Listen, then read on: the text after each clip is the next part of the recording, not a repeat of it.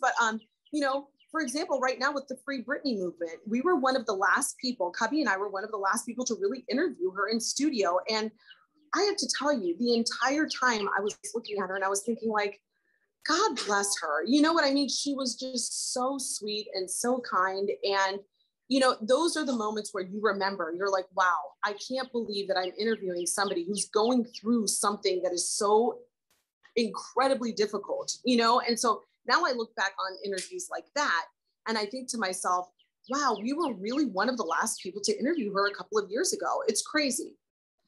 I agree with all of that. The same way, like your mind goes off when you hear something, and, you know, sometimes you go fishing for it, but other times you're like, wow, mental note, didn't expect that. Bravo. Like, let's just take a moment internally, and I'm freaking out. But yes, but you were one of the last ones to interview Britney for the Glory CD. I mean, what do you think of this whole like Free Britney? I mean, you know, she just was denied. Like, I don't know if you saw that, like after she spoke out, and now they're saying like she called 911 repeatedly the night before. What do you think of all this? It's a tragedy. It's a tragedy. I fully support her gaining her life back. I mean, I get goosebumps talking about it. As a woman, it is heartbreaking. It's devastating. I listened to the 23 minutes of her speaking to the judge, and you could feel her desperation.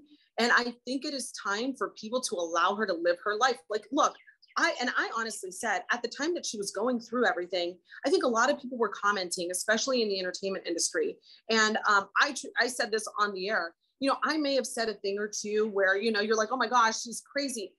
But it came to a point where you started to become concerned. You know what I mean? And I think that people lost that in the mix of everything that was happening because the tabloids were so all over the place with her. And so my heart goes out to her, and I support the Free Britney movement. I love that people are coming out to support her.